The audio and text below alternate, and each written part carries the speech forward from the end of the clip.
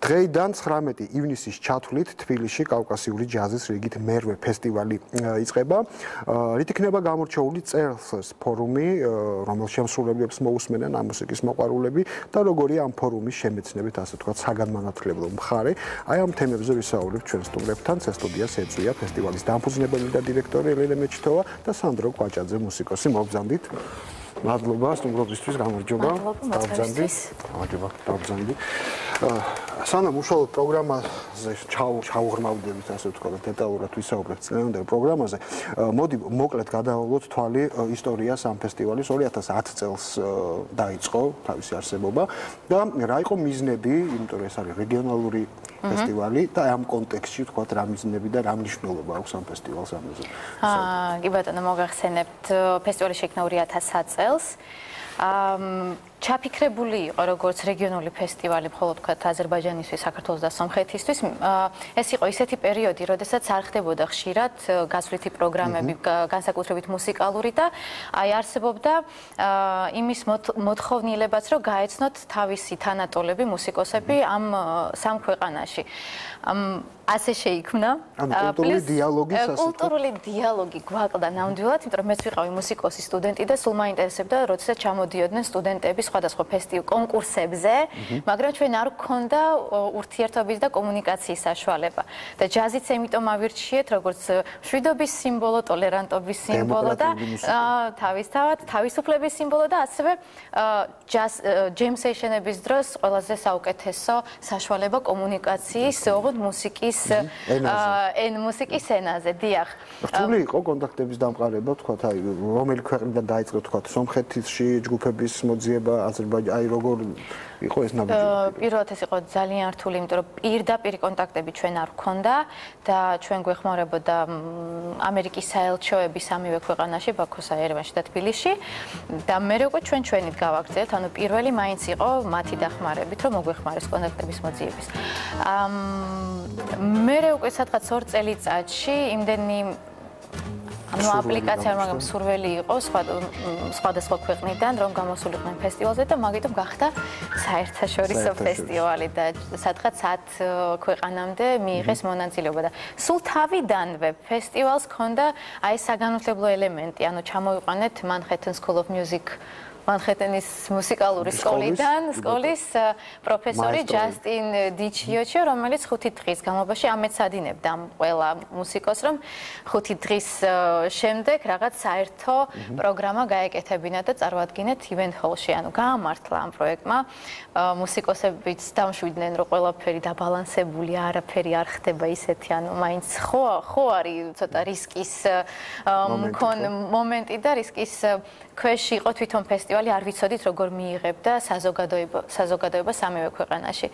მაგრამ ეხლა ყველას მოსწონს, გაამართლა, ყველა სიამოვნებით ჩამოდის და ელოდებიან პრინციპში ამ თელ როდის გავა 1 წელიწადი, რომ ისევ შევხვდეთ ყველანი თბილისში. მოყოლებას შევახსენოთ ჩვენი სტუმარია სანდრო კვაჭაძე, მუსიკოსი, რომელიც ასევე იღებს ამ ფესტივალში მონაწილეობას. პირველი მონაწილეობაა და მოგვიყევი შენი ჯგუფის შესახებ. რა ქვია, როგორ გაჩნდა? კი, ესე იგი პირველი არ არის, მინდა აღვნიშნო. მეორედ ვიღებ მონაწილეობას, მქონდა ბედნიერება შარშან მიიღო მონაწილეობა ამ ფესტივალში. რაბათის ციხეში, ახალციხეში. შარშან მქონდა პროექტი ჰულემენტი. მინდა რომ ხალხს უთხრა, რომ მეტი ინფორმაცია გაიგოს ამ ჯგუფის შესახებ. მაგარი ბიჭები არიან ძალიან. ტრიოა ხო? ტრიოს ფორმატი. მე აღარ ვარ, ესე მოხდა რომ აღარ ვარ ამ პროექტში. მაგრამ წინსვლას განაგრძობენ და ურჩევს ფენელს, რომ მეტი ინფორმაცია გაიგოს. სანდრო, ეხლა ინფორმაცია ხო მოსმენილი ჯობია, ბუნებრივია, ნახავენ. ჩაწერილი ინტერნეტში პრობლემა არ არის ხოლმე, მაგრამ რა მუსიკას უკრავთ, აი ჟანრებზე გითხარით? კი, ეხლა გვაქვს ესეთი პროექტი აუდიტორიუმ A. წელს წარვადგენთ კავკასიის ფესტივალზე. ვაერთიანებთ თანამედროვე ჯაზის, ფიუჟენის და ქართული კინომუსიკის ელემენტებს. შედგება 3 მუსიკოსისგან. ჩემს გარდა ჩემს გვერდზე იქნებიან ზუკა სიმონიშვილი გიტარა, დანიელ ადიკაშვილი და სარტყამი ინსტრუმენტი. ქართული კინომუსიკა ახსენეთ, ხო? აი რომელი და ახლა აი რამდენიმე ფილმის ხო შეგვიძლია გავხსნათ კანჩელის მუსიკა. ვიდეო არის ზუსტად ამასთან დაკავშირებული. ეს არის დავით თორაძის სიმღერა ფილმიდან დღე უკანასკნელი დღე პირველი ფოსტალიონის სიმღერა, ის არანჟირებაც მე გავაკეთე. და ამ სიმღერასაც წარვადგეთ, რა თქმა უნდა. წელს. კი. კარგი, ელენე, გავაგრძელოთ ფესტივალზე საუბარი, წლევანდელ პროგრამაზე გადავიდეთ. მოდი, ვთქვათ, რით განსხვავდება შარშანდებისგან თავისი მასშტაბით და შემსრულებლების რაოდენობა, ქვეყნები ამაზე მოგადეთ.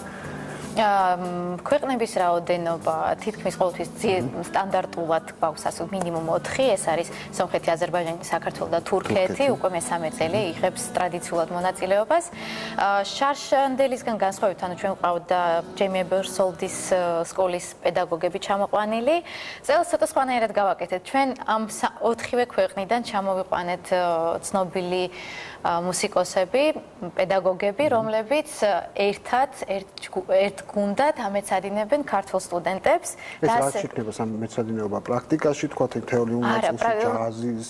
თეორიაც პრაქტიკას, ანუ ჩამოდიან ინსტრუმენტალისტები, რომლებსაც ექნებათ როგორც ჯგუფური მეცადინეობები, მაგალითად ბას-გიტარას გაკვეთილები ცალკე, დრამი ცალკე და ასე შემდეგ და ასევე კომბო, ანუ უკვე ბენდებთან ერთად. და ისიც არის ძალიან სასიხარულო, თვითონ პედაგოგები გამოვლენ კონცერტზე 19-ში მოძრაობის თეატრში უკვე სტუდენტებთან ერთად.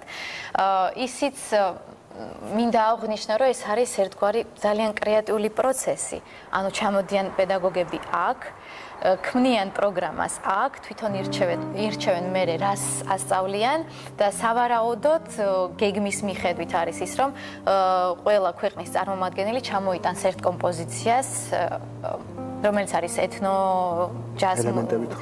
ელემენტებით, რომ ჩვენ გავიცნოთ ის ქვეყნები თავისი მუსიკალური ხო, აი როგორ თქვა, არ ვიცი, ანუ თავისი იდენტობა რომ გვაჩვენონ, ოღონდ მუსიკის საშუალებით. ძალიან საინტერესო ეს ეთნო ხაზი ჯაზში, ეს საკმაოდ დიდი ხანი არის, მოხსენებათ, უამრავი ქვემდინარეობა ქონდა და ყოველთვის საინტერესო გამოდის მოსასმენად.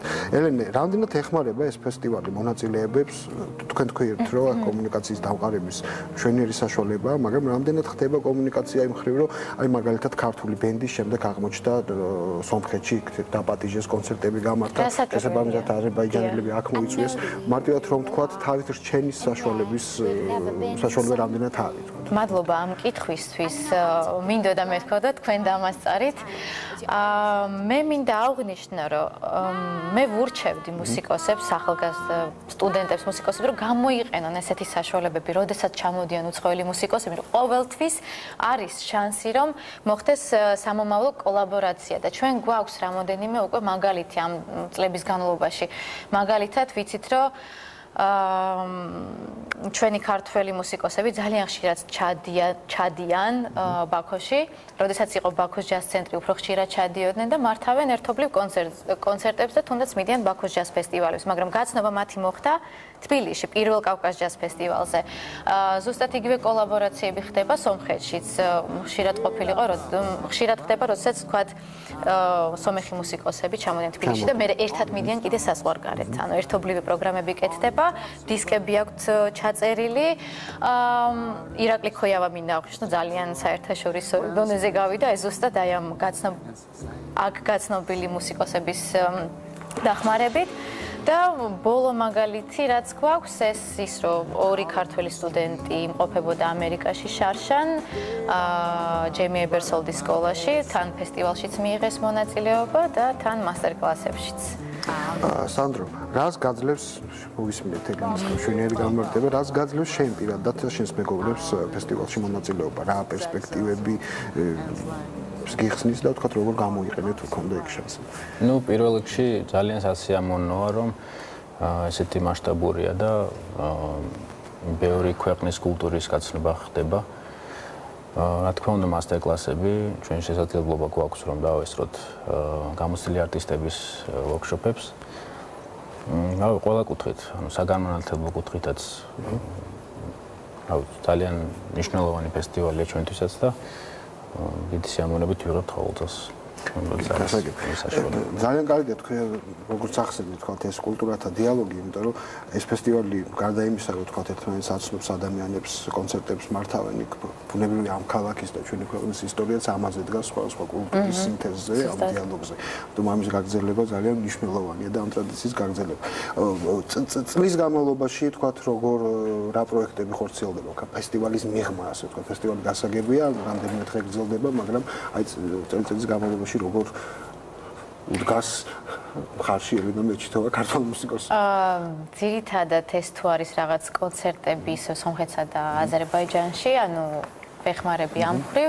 სიმართლე გითხრათ, კონცერტებს ამ პერიოდის განმავლობაში ვერ ვატარებთ, იმიტომ რომ მე პირადად მაკლია ძალიან კარგად აღჭურვილი ჯაზ კლუბი უბრალოდ. ანუ არსებობს ძალიან ბევრი კაფე, რესტორანი, სადაც შეიძლება ჯაზ მუსიკის მოსმენა, მაგრამ ბევრ მუსიკოს არ აქვს საშუალება, რომ საავტორო მუსიკაც დაუკრას.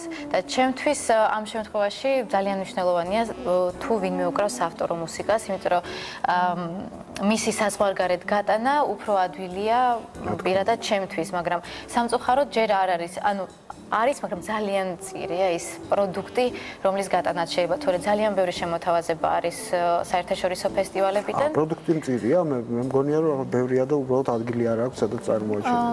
როგორც ჩანს, ვცდებოდი. რაღაც ექსკლუზიური არის საჭირო, რომ დავაინტერესოთ უცხოელები და იმედია გვექნება სულ მალე.